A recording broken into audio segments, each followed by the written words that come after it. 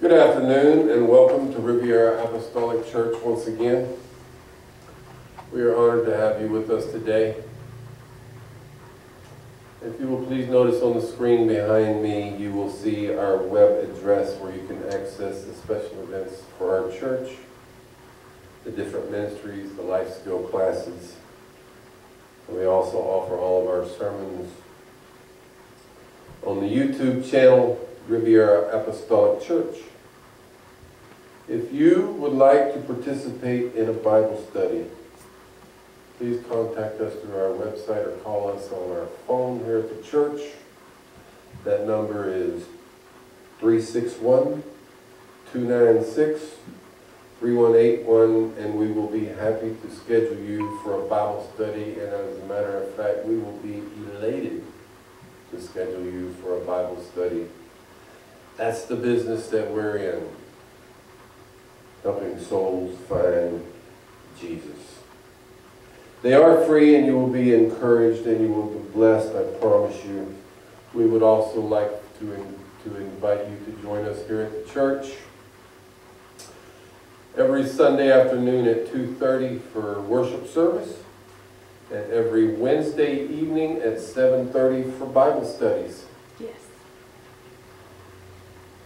And with that, I would like to draw your attention to Matthew chapter 5, verses 33 through 35. And while you are turning there, I will just say that we had a wonderful time with our outreach last week. If you missed Friday, Saturday, and Sunday here at the church, you missed some great services, and you missed on Saturday from 2 to 4 some absolutely spectacular brisket and barbecued pork. It was some of the best food that I've ever had, if I must say so myself, though I did not cook it. But it was amazing. If you have Matthew 5 and 33 through 35, let me begin to read. It says, "Again,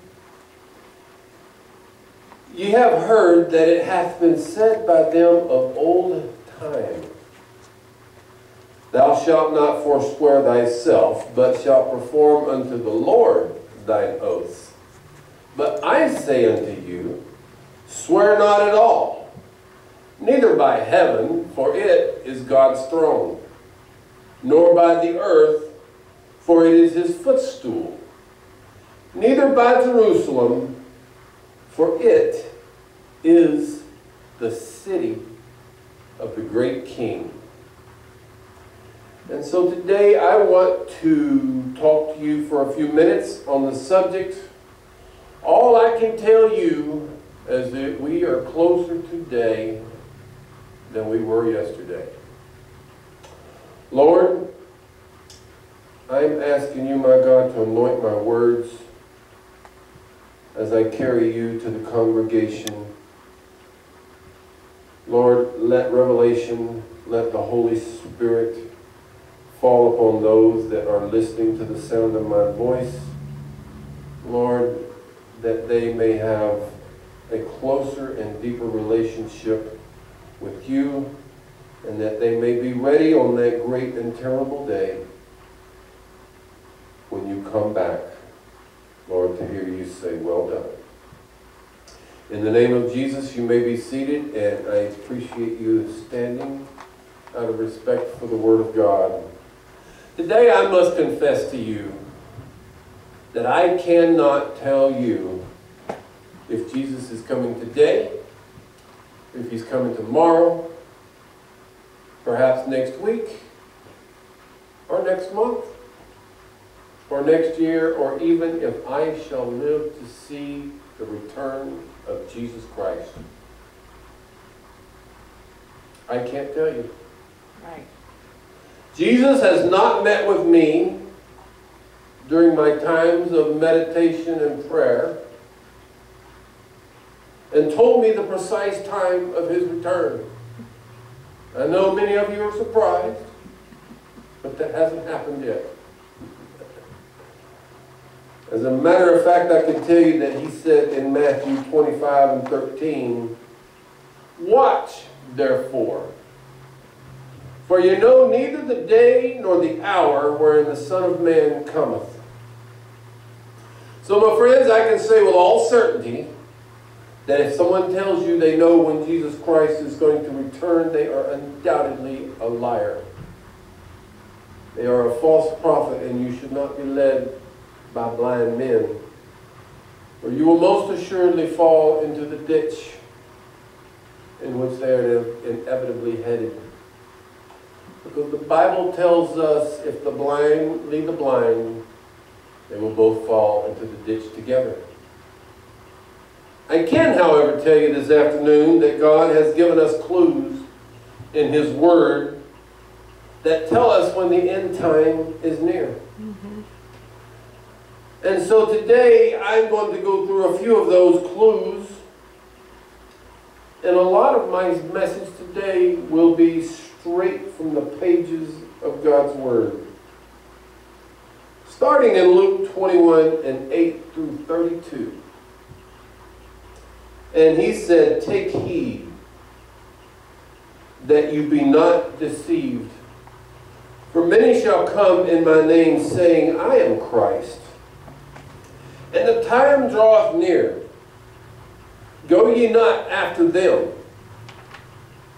But when you shall hear of wars and commotions, be not terrified." Don't be afraid of that. "For these things must first come to pass, but the end is not by and by. Then he said unto them, Nation shall rise against nation, and kingdom against kingdom. And great earthquakes shall be in many places. And there will be hunger and famines. There will be pestilences and pandemics, and fearful sights, and great signs shall there be from heaven." Never before in the history of this world has there been more earthquakes, has there been more hunger and famine and persecution and pestilence, has there been more wars and rumors of wars and people fighting each other and hating each other. He said, "But before all of these, they shall lay their hands on you and persecute you, delivering you up to the synagogues and unto prisons, being brought before kings and rulers for my name's sake." There are more martyrs in today's time in foreign countries and around the world than there has ever been in the history of mankind. Much to my surprise, I did not realize this until recently. Christians are being persecuted and killed the world over. It's true. They said, "And it shall turn to you for a testimony. Settle it, therefore, in your hearts not to meditate before what you shall answer." Don't give a whole lot of thought to the answer, because if you start thinking about your answer, you may try to be politically correct. You may try to save yourself from persecution. But you see, in the Bible, they counted themselves blessed. They counted themselves to be special if they were persecuted for the name of Jesus Christ. He said, "For I will give you a mouth and wisdom, which all your adversaries shall not be able to gainsay nor resist. And ye shall be betrayed both by parents and brethren and kinfolks and friends, and some of you they shall put to death. And you shall be hated for my name's sake by all men, but there shall not an hair of your head perish. In your patience possess ye your souls.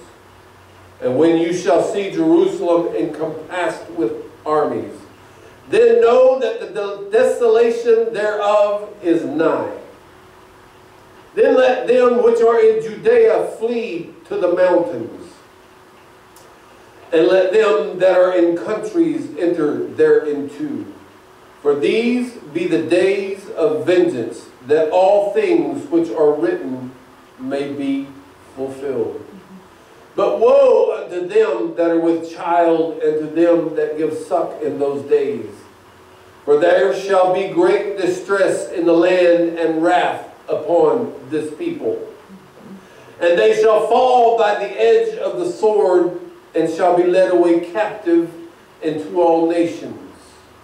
And Jerusalem shall be trodden down of the Gentiles until the times of the Gentiles be fulfilled. And there shall be signs in the sun, and signs in the moon, and in the stars, and upon the earth distress of nations. There's never been a time when all of the nations have been so distressed. We hear rumors of wars about Russia and us, China and us, North Korea and everyone, Jerusalem and the Middle East. Everywhere you turn, somebody's screaming about a war that's fixing to happen. And if you listen to some, they are screaming that it's fixing to be a third world war. But the Bible says, don't be afraid. You see, if you have Jesus on your side, what is there to be afraid of? That's right. That's right. I can truly say to you today Jesus. that if I go to sleep and I sleep that eternal sleep and I wake up and see the face of my Master, what could be better? You see, when I'm asleep, I'm not worried about what you're doing. I'm not worried about what they're doing. I'm not worried about my bills or my chores that I have to do. I'm not worried about so-and-so not liking me, or so-and-so not thinking I'm quite good enough. None of that matters when I'm sleeping. So to sleep that eternal sleep and wake up to see my Master would be the greatest blessing that I could think of as a Christian. The seas and the waves shall be roaring. Signs in the sun and the moon and the stars. They said just a few weeks ago that the hurricane that hit Acapulco, Mexico, was a Category 5. They said that it absolutely went overnight from a tropical storm to a Category 5, and it was the first time in record that that had happened. Hurricanes are worse. Storms are worse.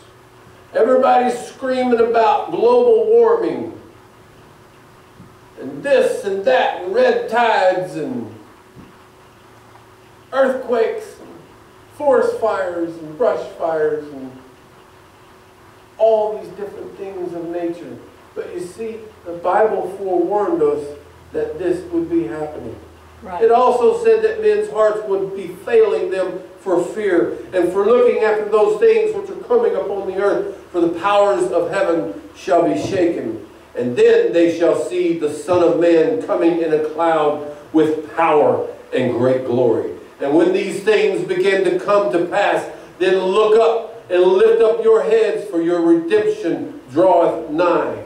And he spake unto them a parable about the fig tree and all the trees. And he said, when they now shoot forth, ye see and know of your own selves that summer is nigh at hand. So likewise ye, when you see these things come to pass, know that the kingdom of God is nigh at hand. And verily I say unto you, this generation shall not pass away till all be fulfilled. That sounds like the times in which we live. Yes. Prophecies from the Bible are being fulfilled daily. Yes. Not one last year and one next year. Every day you hear of something that is happening that is fulfilling prophecy of the Bible. Yes. Each day when I listen to the news and the world events, I hear of wars and rumors of wars. I hear of natural disasters happening throughout the world that have no precedent as to the extremity and the frequency with which they are happening. I see more hatred. I see more violence. I see more crime and more godlessness. And I see more people turning away from the biblical principles set forth in God's Word. I see a world that no longer can clearly define the lines between right and wrong, Correct. between truth and lies, between wisdom and ignorance. Romans 1:21 and 32, or 21 through 32 said, because that when they knew God, they glorified him not as God, neither were thankful, but became vain in their imaginations, and their foolish heart was darkened. Professing themselves to be wise, they became fools. I heard a story on the news last week where a transgender woman stood before the press and told them that transgender men could have babies, but regular men couldn't. Professing themselves to be wise, they became fools. What a fool.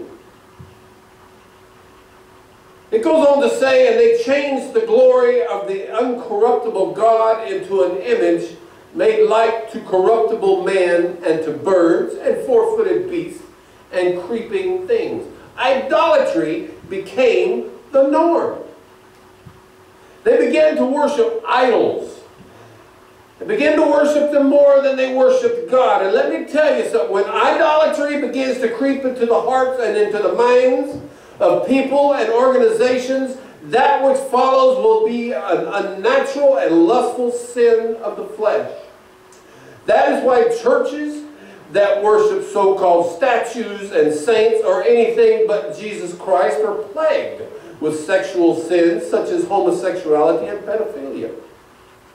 When you see time after time after time the abuse of children by the hierarchy of an organization, you can rest assured that it has become a den of idolatry, because the Bible says so right here. No saint can help you from the grave. Mary cannot intercede for you to Jesus and save your soul from hell. Only Jesus Christ can save you, because he said in his word, there is only one name under heaven given among men by which we can be saved. And I'm here to tell you, Jesus is coming soon, and we need to get ready. It goes on to say, wherefore God also gave them up to uncleanness through the lust of their own hearts, to dishonor their own bodies between themselves, who changed the truth of God into a lie, and worshipped and served the creature more than the Creator, who is blessed forever. Amen. For this cause God gave them up unto vile affection, for even their women did change the natural use into that which is against nature, and likewise also the men, leaving the natural use of the woman, burned in their lust one toward another, men with men, working that which is unseemly, and in the original language that comes to, and that is defined as indecent, and receiving in themselves that recompense of their error, which was to meet, and that word is to bind or to be put in bonds. And even as they did not like to retain God in their knowledge, God gave them over to a reprobate mind. And that word right there is rejected, cast away, or worthless.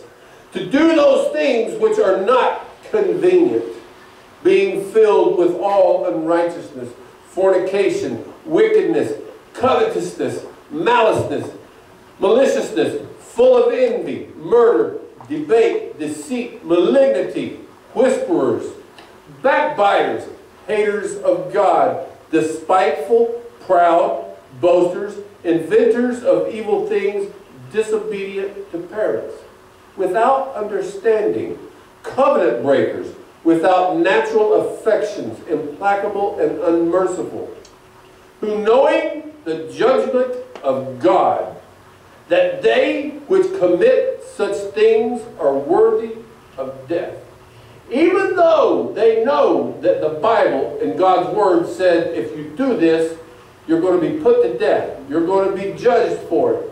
But even then, the Bible says, not only do they do these things, but they have pleasure in them that do them. Right. Today is the day when evil is celebrated in this world. Today is the day when people are embracing sin and perversion like never before. It has been said that for evil to succeed, good men only need to do nothing. Just to stand by and let it happen. And today, that's what we see happening.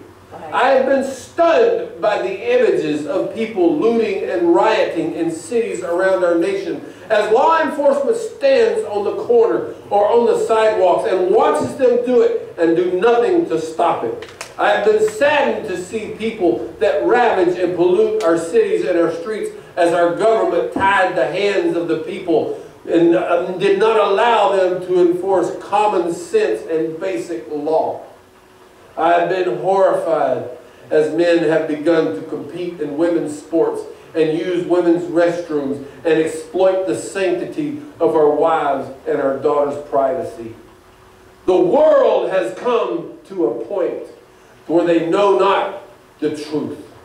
I have been angered as public schools have become a forum for pornography and sexual innuendo disguised as sex education through the classrooms and the libraries of even our elementary schools. Right. We are in a world that has lost its way and destruction is coming because Jesus is returning to this earth soon. Yes. I stood in a department store only the day before yesterday and talked to a man. And I told him, as he told me this world is going crazy, I said, but Jesus is coming soon. And the man looked down and just kind of smirked. He said something else. I said, but I'm telling you now that Jesus is coming soon. But he would not stop. He would not accept that. And I walked away thinking, Lord, what is it going to take for us to wake up? Right. When we can see what's going on around us, but we still sleep and we still slumber. You see, the problem is that people no longer believe that Jesus Christ is going to return to this earth someday.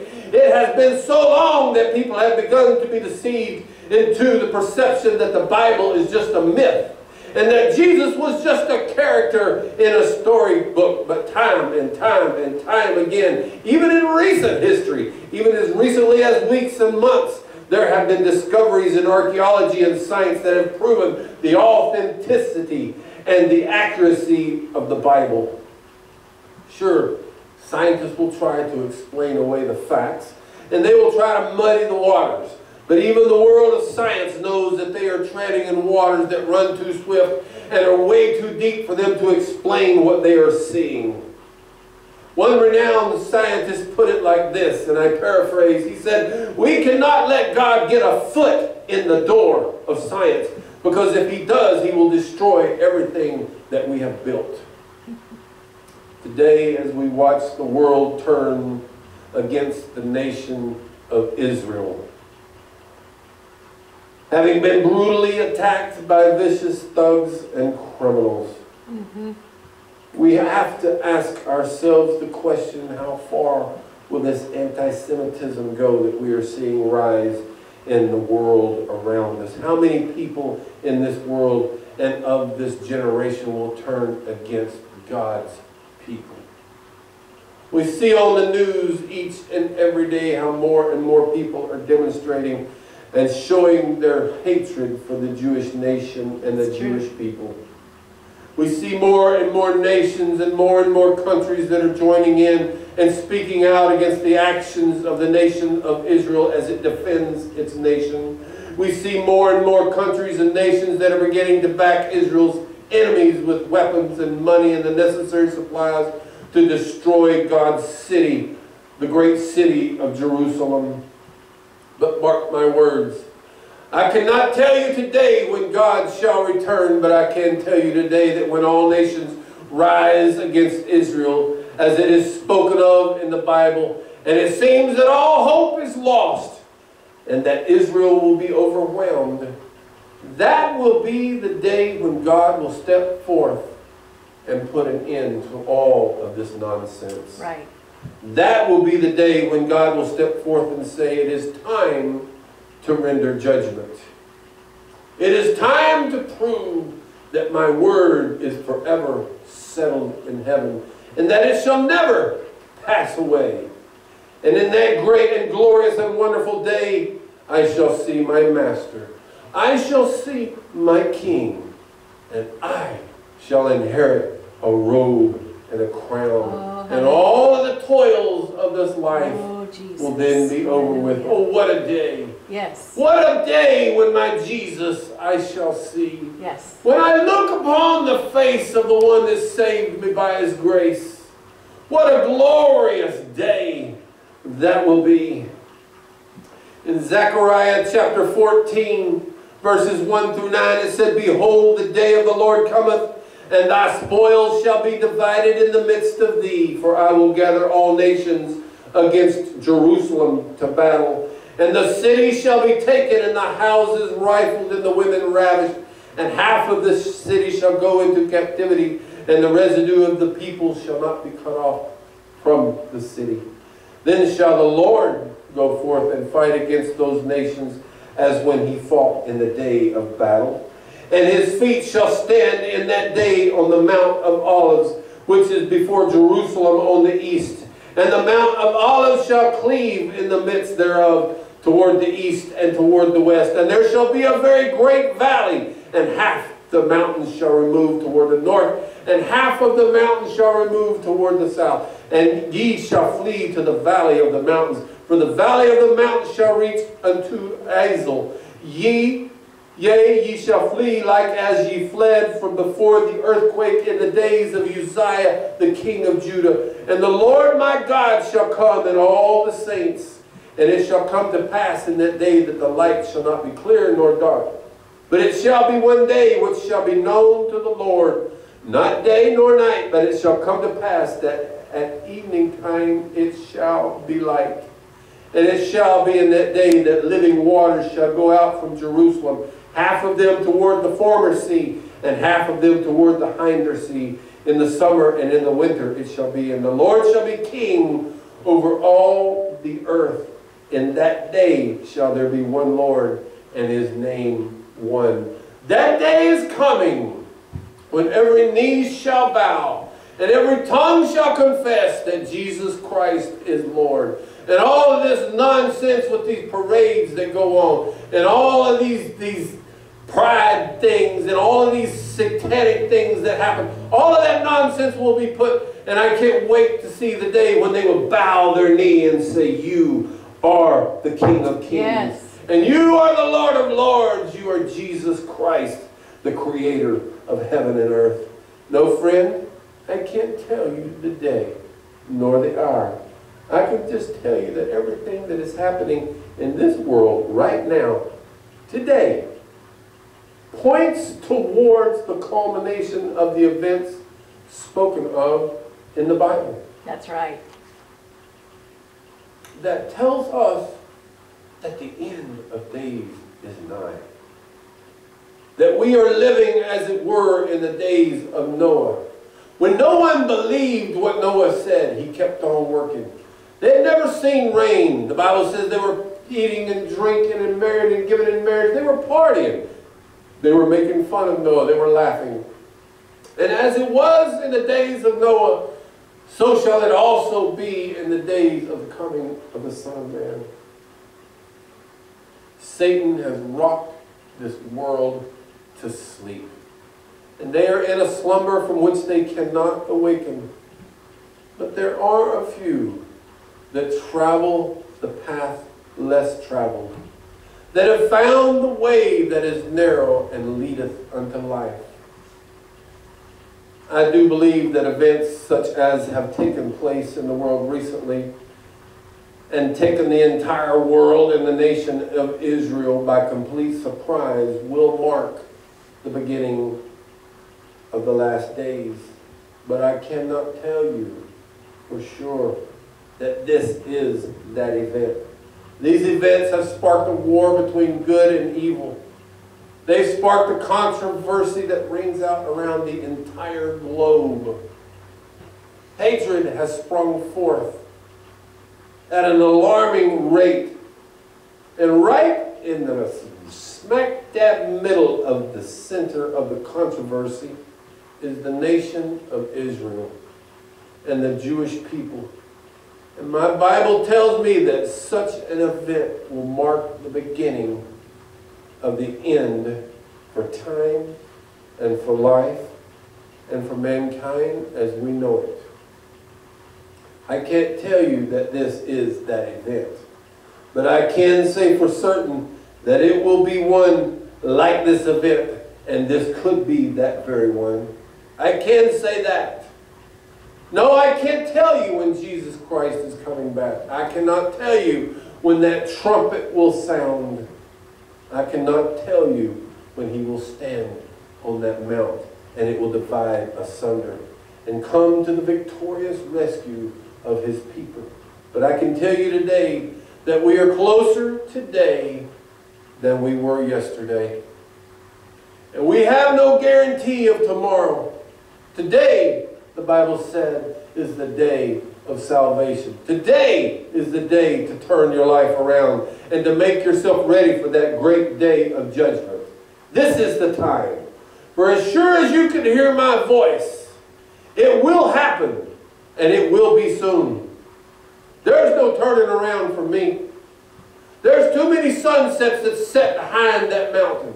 There's too many miles that I've gone that are behind me. And the path in front of me is for sure, most assuredly shorter than the one that is behind me. I've got way too much to gain, to lose at this point in time.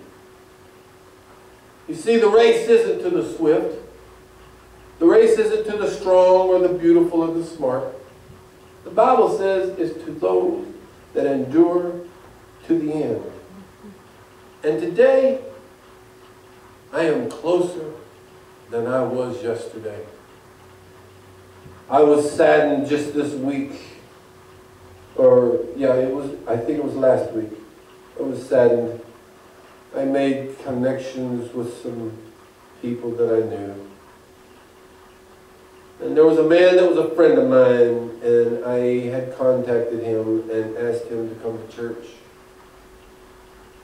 And he turned me down and did not come to church. And I did not hear from him for a while. And I heard just last week that right after that had happened, he began feeling ill. And he walked to our fire station and told something was wrong with him. And then he collapsed and he died. You never know when your time is going to end. That's true. You never know when God is going to give you the last call. If you find yourself today despairing at the events that are taking place in this world, if you find yourself today in a state of fear as to whether or not you're truly ready for Jesus' return, if you find yourself today not sure which direction to take and which path to follow, if you're not sure how to get to where you need to get to go to where you want to go, I ask you today to contact us. And we'll give you a Bible study. We will show you the biblical way to get to heaven. We will show you what it takes, and together we will make it. No matter where you're at, no matter what you're doing, and no matter how you're feeling, we are all closer today than we were yesterday. I invite you today to let God take control of your life. This world is lost. This world has gone in a direction that says we are coming to the end of days. God bless you today. I hope and pray that you have been blessed and that revelation has been imparted into your life concerning the times in which we live. And I pray that a burning desire has been sparked within your soul to find God and to dwell in His presence in a state of assured peace and readiness for such times as this. Please come join us for service and for Bible studies. And let's be ready, for we are all just a little bit closer today than we were yesterday. Lord Jesus, I have delivered what you have given me today. God, let it spark something in the hearts and souls of men. Lord, that they may be ready for your coming. Yes. That they may be prepared for the end times in which we live. Hallelujah. In the name of Jesus, I pray. Thank you for listening. We'll see you next time.